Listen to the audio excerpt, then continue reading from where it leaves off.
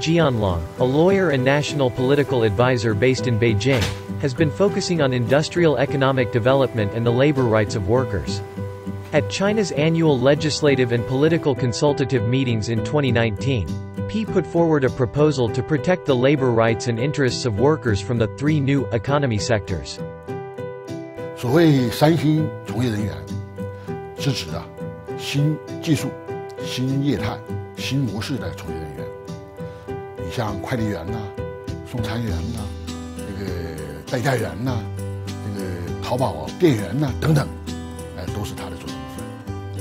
那么这个三新从业人员呢，具有劳动时间、劳动地点的高弹性，同时在这个工资结构和劳动合同、劳动关系方面也具有不确定性。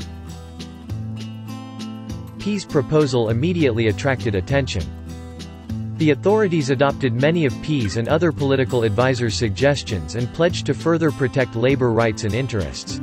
New guidelines were released in July 2021. The guidelines have further regulated enterprises in the three new economy, and effectively strengthened the protection of the rights and interests of workers in the three new economy.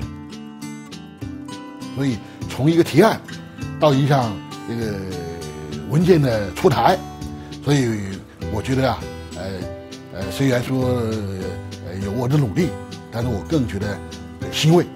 我觉得特别是对有关部门、人力资部有关部门能够认真听取政协委员的意见，这个及时出台相关的政策，构建相关的制度。Over the years, the labor rights and interests of employees in the three new economy have been greatly improved.